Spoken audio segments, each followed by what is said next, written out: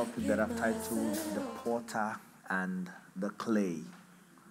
The Potter and the Clay. Amen. For those that know me, there's a prayer that I always pray. Oftentimes I'll pray it in vigils or somewhere. And I would pray that the Lord should open my eyes, should open our eyes to see ourselves, the way the Lord sees us. If you remember that. The reason is this. Your perspective, the lens through which you see the world, the lens through which you see life, and that you see your own self, is very crucial to the fulfillment of your God-given destiny or the abortion of a God-given destiny. I hope you are listening. The lens through which you see the world and through which you see yourself is very crucial to the fulfillment or abortion of your God-given destiny. Now, the reason I'm deliberately using the word God-given destiny is that it's possible for a man to carve out his own destiny the way he wants. And some people, in fact, are not interested in a God-given destiny. You hear people say, I make my own path in this life. I choose my own destiny. And yes, because God has given you will, you can actually choose your own destiny, the path that you want to follow.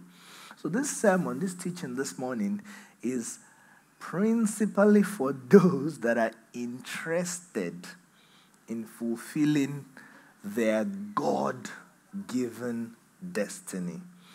See, if you view yourself, if you look at yourself and your life only through the eyes and the lens of your ambitions, the things you want to achieve, the dreams you had, as a young man, I want to be an astronaut, I want to live in the space station, and so on and so forth. And believe me, those are very beautiful things. There's nothing wrong with you wanting that, if you understand where I'm coming from. But you see, there are those that want to be an astronaut, but the Lord has called you to be a musician, has called you to be a worshiper, but you want to be an astronaut. And there are those today that they are pilots, and that there's something else that the Lord has designed in His mind for them. And they could go on to become, in fact, one of the most fantastic pilots. But this morning, what I'm talking about is not a destiny, is those that are interested in fulfilling their God-given destiny. To see themselves the way God sees them. This morning, I want to show you a dimension of God's perspective, how God views you and views your destiny, and to give you a realistic, realistic timeline or progression or how things work from God's perspective. The title is The Potter and the Clay. Now, Jeremiah chapter 18, verse 1 to 6. Jeremiah chapter 18, verse 1 to 6. The Lord said to prophet Jeremiah something very powerful, but very simple. So it starts by saying, the Lord gave another message to Jeremiah, and this is the message. He said, go down to the potter's shop, and I will speak to you there. Stay with me. So God wanted to teach Jeremiah something. He wanted to show Jeremiah something. But the Lord said, I won't do it here because you won't get the picture. Go to the potter's house or the potter's shop. I want to show you something. When I show you that thing, then you understand the message I'm trying to pass across to you. So he did. He got there. He says, so I did as he told me. And I found the potter working at his will. Verse 4. It says, but the jar he was making did not turn out as he had hoped. Is somebody still with me?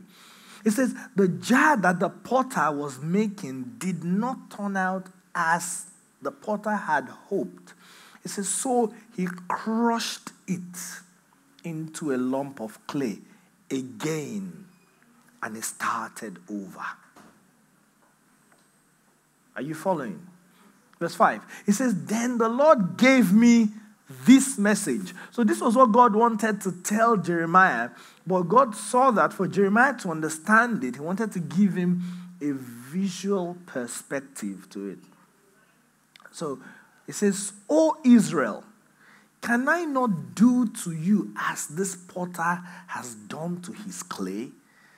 As the clay is in the potter's hand, so are you in my hand.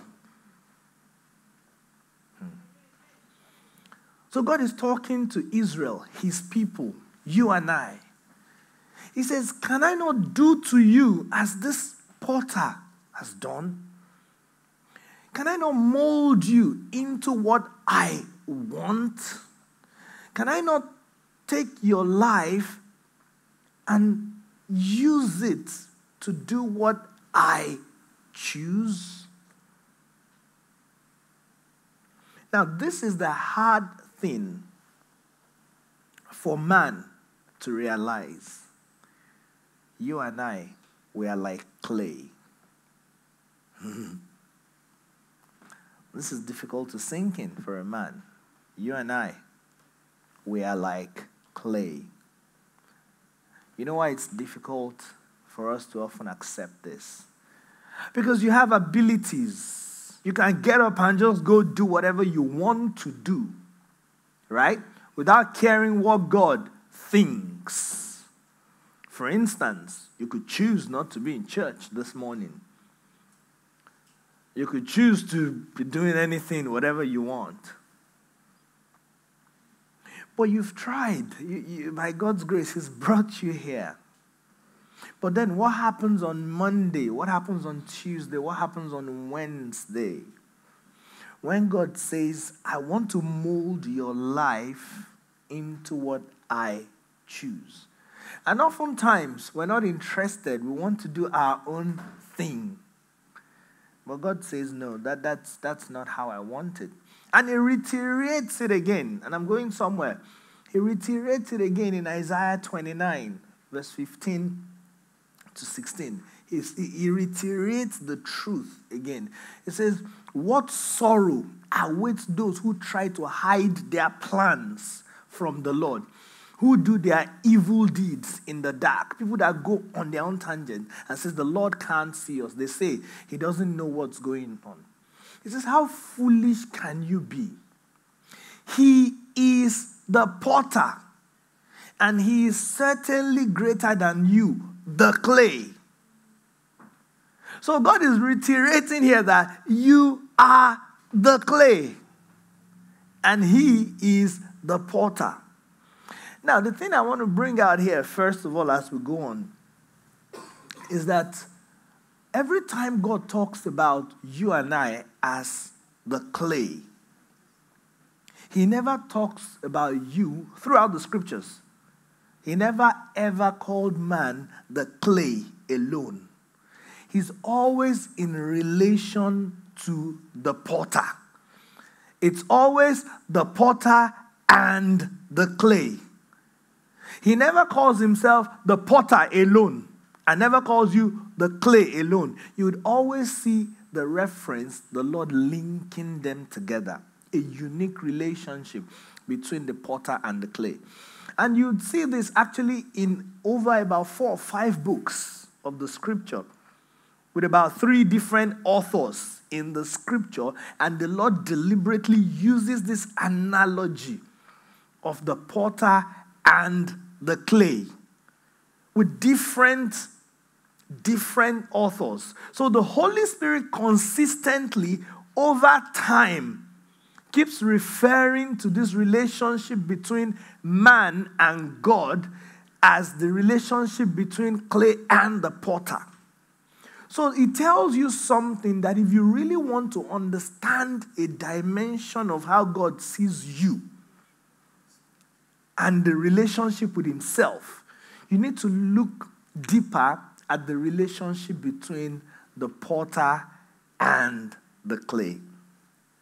And so this morning, this is the, should I say, the relationship I want to elucidate. I want to throw more light on this morning. Amen. Okay. The potter has, okay, I don't know why you're laughing, but anyway. The potter has the responsibility. Looking at that relationship, it's a unique relationship.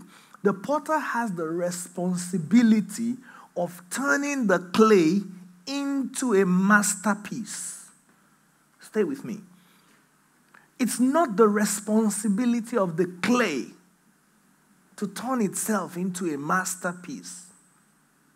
That's why the scripture says it is not of man in himself to know his own way. It is not of you, the clay, to become a masterpiece by your own struggles and labor. No, that's God's job. That's the potter's job. Right? Is someone excited that it's God's responsibility to turn you to a masterpiece? That you don't have to be the one to do that job. But then you still have to ask yourself, what's the responsibility of the clay? Or what does the clay have to do in this thing? You may say it's just a lump of clay. What can he do? The properties, the inherent properties of clay. In fact, I'm no expert pottery maker by any standard, but as I began to study this further, I realized that there are several types of clay. Several types of clay. And I found that the properties of the clay determines what the potter can do with it. The malleability of the clay, how bendable, how flexible the clay is, determines what the potter can do with it, what he can achieve with that clay. The degree of impurities in the clay also has a lot to do with the usefulness of the clay. When the potter, no matter how excellent a potter is, if he picks up a lump of clay that is filled with all sorts of tiny stones, impurities, dirt, and so on, no matter how skillful he is, that clay can't become a masterpiece. The clay needs to ensure that it in itself is a pure lump that is moldable, malleable, soft enough, the right texture. You see, without impurities. Then when the potter lays hold of it and says, wow, nice lump of clay, let's begin to work with this one. And then imagine God, the creator of the heavens and the earth. There's nothing he cannot do. So when he finds a lump of clay that is beautiful, he says, I'm going to get to work on this lump. There are at least 4 steps involved in making of a masterpiece, a pottery.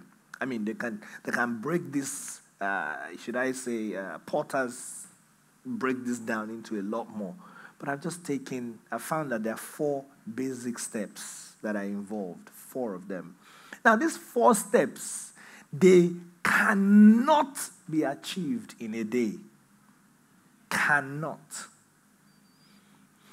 It's a process that takes time. Why am I showing you this morning? Some people think the fulfillment of destiny, God is not moving quickly enough for them. the things they want to achieve, the dreams they want to achieve, the things they want to do, God is too slow. Go and ask any potter. After you do some things with the clay, you have to let the clay stand and dry. You have to leave it there for a while. You must give it time. You see, to fulfill your destiny, it will take time. It's not going to happen that, Lord, I'm born again today, tomorrow, take me to the throne. No. Anybody that has preached such a sermon to you, go back and look at the scripture, the potter and the clay. God says it's the potter, you are the clay. The first step is called forming the pot.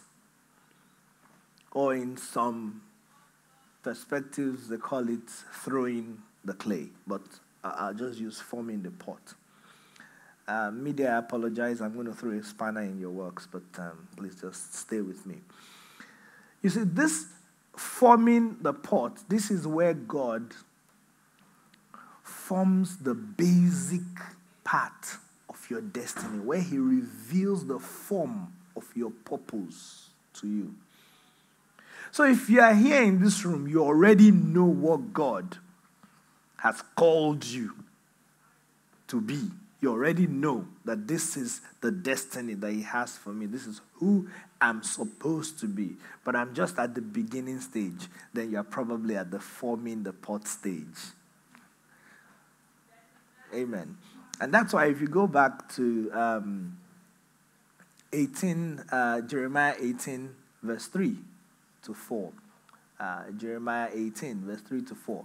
So he says, so I did as he told me and found the potter working at his wheel. This is where God is working. But the jar he was making did not turn out as he had hoped. And he crushed it into a lump of clay again and started over. So this is where God picks you up and says, I want to turn this guy into this thing. And so God starts up there. Now, Adam, for instance, excuse me, Adam was someone that God intended to be the God of this world. So when God made him, that was the idea. That was what God was forming him to be the God of this world, the first man. He named all the animals to rule and everything. But Adam said, as the clay in the potter's hand, he didn't turn out as the Lord hoped. He said, no, I don't want to conform to this shape that you are bending me to. I'm not so much interested in this relationship with you. I'd rather listen to the devil, to the serpent, to my wife that tells me to do what you said I shouldn't do. And so he couldn't fit the original mold that God had for him. Stay with me this morning. And so God had to crush him back and start again.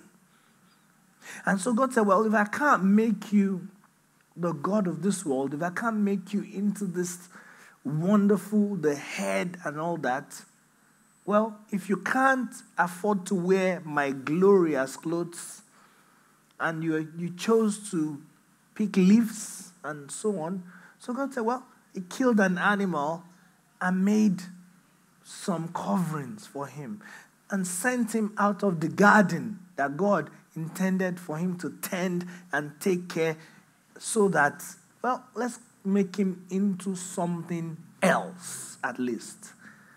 And so we see Adam as the father of the earth and things like that, but no longer the original version that the potter had in mind. We see the same thing in the life of Esau. Esau was the firstborn. The birthright, the blessing of the firstborn belonged to him. Today, we know God as God of Abraham, Isaac, and Jacob. It should have been Abraham, Isaac, and Esau, because the blessing of the firstborn belonged to him. But the scripture says in Hebrews chapter 12, verse 16, Hebrews chapter 12, verse 16, it says, make sure that no one is immoral or godless like Esau, who traded his birthright as the firstborn son for a single meal. So his destiny as the God of Abraham, Isaac, and Esau, he traded it for a meal. He said, I'm not interested in what you want to form me into. He said, what is the birthright to me? What is my God-given destiny to me? I really don't care about that. Just give me some food and take it. Let me tell you, we don't know this, but the truth is many of us, we're throwing away our God-given destinies for peanuts, for things that don't matter. Sometimes people give up their destinies for fornication, for the pleasure of sin. God says, come, I'll make you into this. And he says, no, I'm not interested in that. And he chooses something else over that. There was the rich young ruler that Jesus loved so much and said, come, follow me, to be one of the apostles. I'm sure you've heard me preach that sermon here before. The 13th disciple that never was. I remember that's the title. The 13th disciple that never was. The same thing Jesus said to Apostle Peter, to Apostle James, to Apostle John. Come, follow me. Jesus doesn't say, follow me to everybody. But he said it to this young man. But the scripture says, but because he had a lot of money and possession, and he couldn't give up his love and hunger for money, for his destiny that Jesus called him for. So he gave it up. And so the Lord could not mold him into what the Lord wanted. He created a different destiny for himself. If you read the book of Revelation, it talks about the name of the apostles being in heaven. Is it on the gate or on the foundations in heaven? That guy's name would have been part of the names of the foundations of the New Jerusalem. That was the destiny that Jesus wanted to carve out for him, but he didn't want it. You see, the painful thing is that we looked at someone like Esau. Well, since he didn't want that, the Lord crushed him back and made him into someone else. We know that Esau was still wealthy. He had 400 bodyguards, and he had a city named after him, Edom, and so on, even though we don't know where Edom is today. But, well, he took something lesser than what God wanted for him. Are you following me? You have to check yourself and ask yourself, am I taking what God wants for me? Or have I carved out a destiny for myself? Has God called you to do something? Is God telling you, drop this character, drop this habit, and you're like, no, this is too sweet, this is too good, I can't give it up. And you're choosing something else, and the potter is saying, well, if you can't, maybe I'll have to crush you back and see what we can make you into. I'm telling you this morning, this is from my heart, and as I prepared this, it was a solemn moment for me because I began to think about my own life. I began to think, Lord, where am I? Have I been crushed back? Have I given up a part of my destiny? Have I, things like that. You have to ask yourself those questions. But at least with Adam, with Esau, he remolded those ones into something else. There are those that painfully cannot even be remolded. Their case is so bad that the Lord has to say, you know what? Just throw this lump of clay away. This is the truth, but painful. 1 Samuel 15, 10 to 11. The story of Saul. 1 Samuel 15, 10 to 11. The scripture says, then the Lord said to Samuel, anytime I read this scripture, I don't know, I always have to pause because it's so touching. It says, then the Lord said to Samuel, I am sorry that I ever made Saul king. He says, I am sorry. In fact, another version says, and the Lord repented. It says, he repented me that I ever made Saul king. It says, for he has not, verse 11, it says, for he has not been loyal to me and has refused to obey my command. So everything the potter was trying to do to mold him, to blend him into something, he will break. They will bend him into this, he will break. The Lord had told him, wait for Samuel to come. He disobeyed that. Go to the Amalekite, wipe out he disobeyed. Everywhere it was just, it got to a point the Lord said, Samuel, I can't walk with this clay anymore. He said, I can't walk with this clay anymore. It says, but Samuel was so deeply moved when he heard this that he cried out to the Lord all night. It pained Samuel so much. He cried to the Lord all night. Even the clay that they've rejected did not know. It was someone else that was crying for him. He had no idea. He thought life was still all good.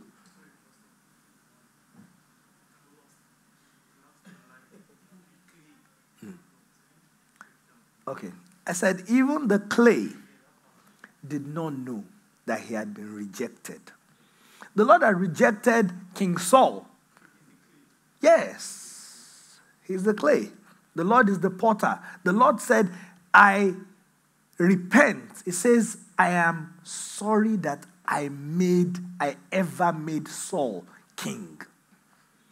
So the Lord said, this clay that I was working to be a fantastic king, says, it's useless. I can't work with this clay anymore. Samuel was so deeply moved. When he heard it, he cried all night. In fact, if you remember a scripture earlier, somewhere, just stay there, Samuel had said to Saul, I think that would have been chapter 13 of 1 Samuel. Samuel said to Saul, he said, you have done foolishly. He says, for now your kingdom will end. He said, for before you would have had a kingdom that would not have ended. He says, but now your kingdom must end. And by 15, he did another goof. And at this point, the potter said, I can't work with this clay anymore. Samuel was still crying for Saul. But 1 Samuel 16:1, the Lord said to Samuel, now the Lord said to Samuel, he says, you have mourned long enough for Saul. He says, you've cried long enough for this clay. He says, seeing I have rejected him as king of Israel, I'm done with this clay. I can't use this clay anymore. He says, so fill your flask with olive oil and go to Bethlehem. He says, find a man named Jesse who lives there. For I have selected one of his sons to be my king. Basically, I have found myself another lump of clay that I can use. I'm done with that lump. That lump is useless. There's too many stones and impurities and rocks. I can't work with that clay anymore.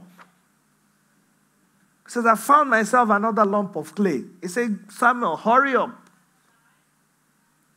And so Samuel went. It's very painful, but that's the truth. The next stage, the second stage, is called the trimming and refining. The trimming and the refining. You see, after the Lord makes you, molds you, the forming of the pot in the first stage, you're not there yet. He's only formed you into what he wants you to do, like Adam. You haven't fulfilled the destiny yet. That's just the beginning. And then comes the trimming and the refining stage. You know, at this stage is often a bit cozy. Amen? It's often a bit nice, the stage of trimming, and, you know, because you're already seeing the shape of your destiny. Peradventure, you've been called to be a pastor. You know, hallelujah. Amen. And the Lord has given you a congregation, a small, and you're already teaching, you're already preaching, and everyone's already saying, oh, pastor, and it looks good, hallelujah. But you're far, you're not yet there. You're not yet where the Lord is taking you to. There comes the trimming and the refining, where the Lord takes you through things, where he grows you, you know, as it were, in the trimming stage. So you see, after Samuel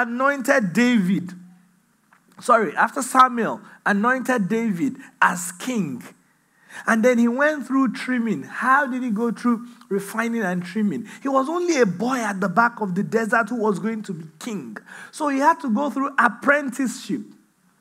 So the Lord sent him under the same Saul that had been rejected, who had no idea what was going on. You see, I always tell people one of the most dangerous things is you don't know what you lose with God when you disobey. You don't know. God is not going to typically come to you and say, because yesterday I told you to do this, you didn't do it. See what I've taken from you. No, he usually doesn't do that. He doesn't say, I told you not to lie again. Yesterday you did it. See, I won't show you again. No, he doesn't. You just stay where you are. You don't know what you've lost. You've gone to fornicate. You cleaned your mouth. And if you remember what we read in Isaiah 29, he says, how foolish. Isaiah 29:15, he says, what sorrow awaits those who try to hide their plans from the Lord, who do their evil deeds in the dark. He says, the Lord can't see us, they say.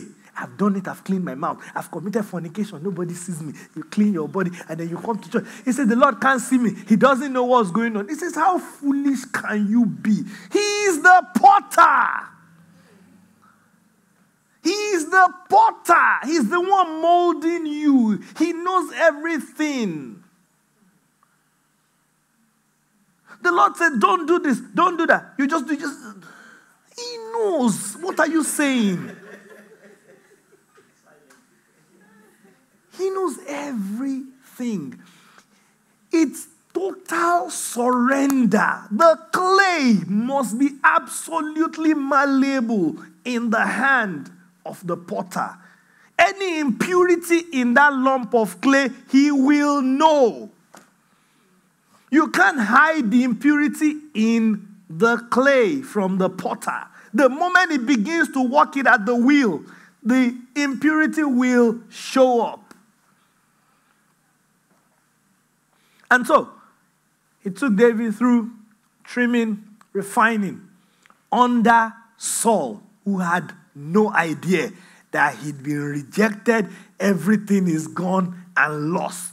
He didn't know that the person that was taking over from him, he's the one that is mentoring that one. Because David now needed to understand royal administration. He needed to learn leadership. He needed to learn royalty. He needed to learn how to eat with, maybe fork and knife in the palace and those kind of things as a king. So now he had a place in Saul's house, at Saul's table. That's where the Lord was trimming him, correcting those ones, fine-tuning him and everything. But you see, the refining process itself doesn't come without its challenges. Hallelujah.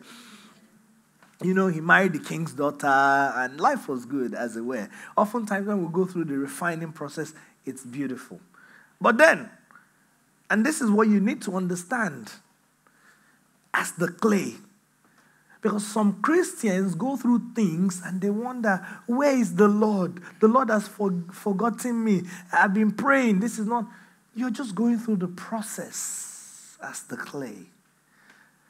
The third stage after the trimming and the refining is called the bisque firing. B-I-S-Q-U-E, the bisque firing. Hallelujah. Bisque firing is the process where after they've trimmed, and they've refined it, they now take that clay. It's already set in the shape. We already know that this is destiny. Then they now take it and put it inside what they call a kiln. The kiln is an oven for burning, for heating the clay. They heat the clay, give it heat, temperature to harden it, to solidify it. So inside the kiln, the clay is feeling the heat. But that heat is growing its strength. It's toughening it up. So the things that are happening to you and you're like, Lord, why me? You are in the bisque firing process. You may just be in the bisque fire. If the Lord doesn't take you through the bisque firing process, you can't become a masterpiece. It doesn't work. And so David suddenly, from eating at the king's table, marrying the king's daughter, having himself over 1,000 soldiers, and is refining his processes, and, I'm sure David must have cleaned up nicely now, shaving his beard and all that, and things like that. All of a sudden, the king starts to chase him, trying to kill him. His character, he starts to run for his life. He has to watch his back. And what's going on, Lord? I've not become unfaithful. I'm still faithful. I'm still serving you. But all this pressure is there. Lord, I'm still praying, but I haven't gotten that job. Lord, I'm still faithful, but I'm still struggling. People are looking at me and saying, oh, he's always after God, chasing God, serving God, but he's hungry. And people are saying, and the Lord is saying, don't worry, you're in the bisque firing process, learning to trust me when there's nothing. Learning to trust me even when all seems lost. He says, stay there. Stay the course. Unfortunately, yes, ma'am. So if you're in that process, does it mean some prayers that you pray, even exactly will not answer because you have to go through the whole process? Yes, the truth is you're going to go through the bisque firing process.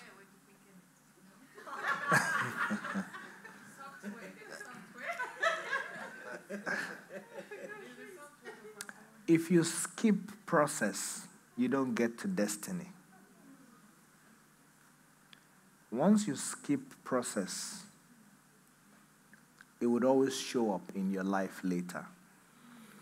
Some people crack in the kiln. Some pots, some pottery. In the heat of the kiln, they say, I can't do this anymore. And they crack and they give up. Well, they never ever become masterpieces. That's just the way it is. He's the potter, you are the clay. As long as you align, you get to purpose and destiny. If you don't, then the journey gets truncated somewhere. You get to destiny in Jesus' name. But this is what you need to know. It's the reality as a Christian. The Lord used this analogy in over 4 books in the Bible. He used it. Prophet Isaiah used it. Prophet Jeremiah used it. Apostle Paul used it in Romans. The potter and the clay. It's in the book of Lamentations, the potter and the clay. If the Lord in heaven is speaking to different people in different generations and using the same analogy, He's trying to tell you something. That this is the relationship and this is the process you must go through to get to where I want to get you to. That's why the Bible says in Isaiah 43 verse 2, Isaiah 43 verse 2, it talks about when you pass through the fire, I will be with you. When you're in the kiln, in the oven, and it is burning, it says, I'm with you there.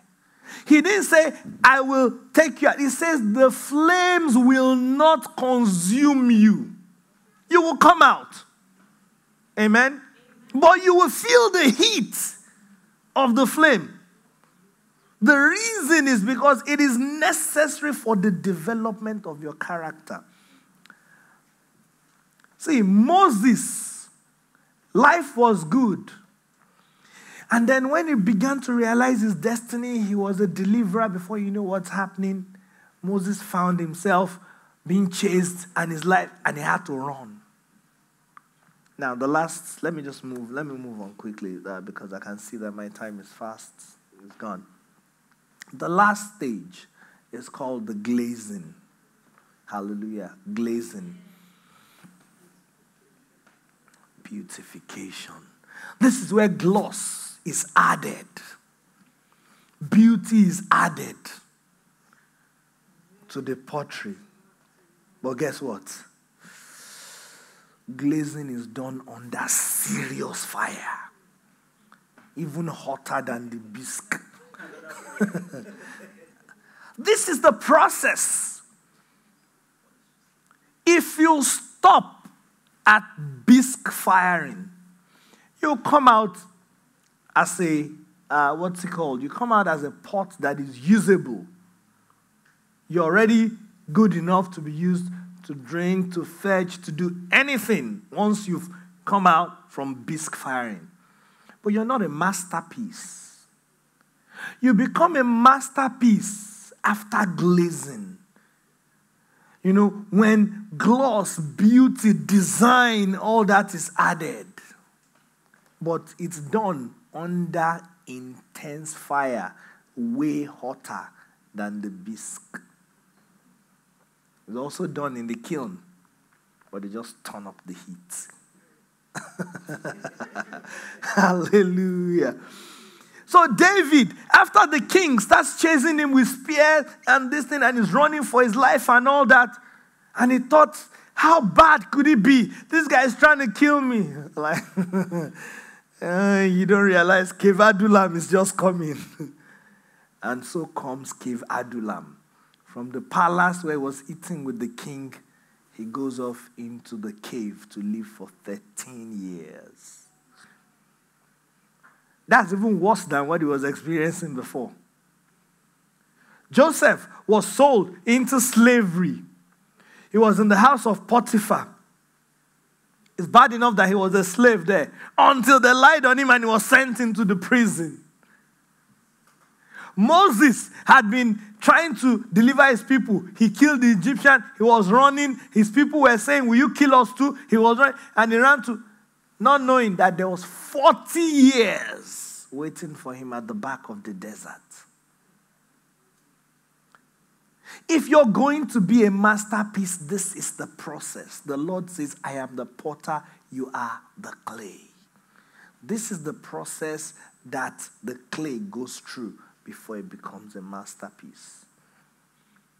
But after they have gone through all this heat, 40 years of growing their character, David was right there in Cave Adullam. He had the opportunity to kill Saul. His character is tested. His personality is developed, grown. under heat.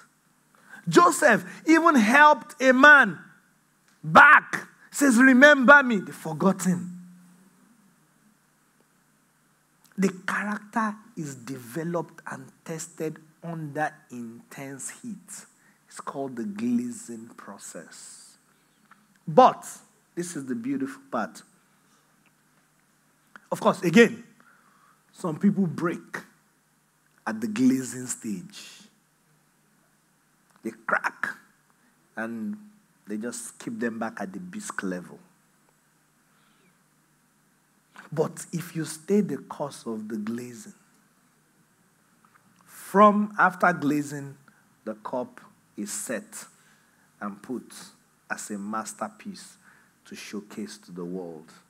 The potter then brings it out of the kiln and showcases it to the world as a masterpiece. That's the reason why David went straight from Cave Adullam to the throne. That's the reason why Moses went straight from the back of the desert to becoming God to Pharaoh, the deliverer of Israel, the leader, the greatest prophet. That's the same reason why Joseph went from the prison straight to the throne to become prime minister. Why? Because the potter has finished the glazing process. And the moment the potter finishes glazing, the next thing the potter does, he doesn't put that masterpiece at the back. No, he displays it for the world to see. So, as a Christian, you have to decide if you're going to fulfill your God-given destiny. There's no skipping process. He's the potter, you are the clay. This is how it works. Lord, I can't take this anymore. This is the end. No, this one.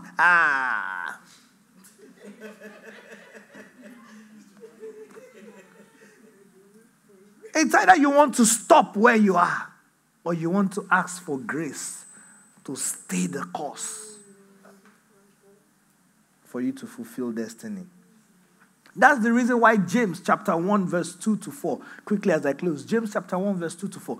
You know, when you read the scripture, some things you don't understand, but when the Lord opens your eyes, it makes sense. James 1, 2 to 4. It says, dear brothers and sisters, when troubles of any kind come your way, consider it an opportunity for great joy. Why? For you know that when your faith is tested, your endurance has a chance to grow. So let it grow. So stay in the kiln. Stay in the heat. Endure it. It says, for when your endurance is fully developed, you will be perfect and complete, needing nothing. You are ready to be displayed at this point as a masterpiece. The word of God is true. Don't let anybody deceive you. If you stay the course, the Lord will display you. Amen. Not he may, he will display you. He's the potter, you are the clay. The joy of the potter is to display his masterpiece that he's been working on. That's the joy of the potter. The potter did not create pots so he can put them under the shelf. No. He wants to display his works. Isaiah 64 verse 8. Isaiah 64 verse 8 repeats it again. He lets you understand again. Isaiah 64 verse 8 lets you know again. And yet, O Lord, he says, you are our Father. We are the clay. And you are the potter. We all are formed by your hand. He says it over and over. Don't think God has forgotten you. No. Just understand at what stage of the process you are. 2 Timothy 2, 20 to 21. 2 Timothy 2, 20 to 21. The Lord, as I close, the Lord says, in a wealthy home, Some utensils are made of gold and silver. Some are made of wood and clay. The expensive utensils are used for special occasions. Pause there. I hope you realize that wood doesn't have to go through heat. Anything that will be formed of gold has gone through the fire. So the question is, do you want to stop before you get to glazing? You can choose to be wood. You can choose to be clay. But the scripture says the expensive utensils are used for special occasions. The gold, silver, they're used for special occasions. And the cheap ones are for everyday use. 21. If you keep yourself pure, if you make sure your lump of clay doesn't have impurities, you will be a special utensil for honorable use. Your life will be clean and you will be ready for the master to use for every good work. If you surrender yourself, your life today, the clay of your life, the Lord will take it, He will mold it, and turn it into a masterpiece. Withholding nothing.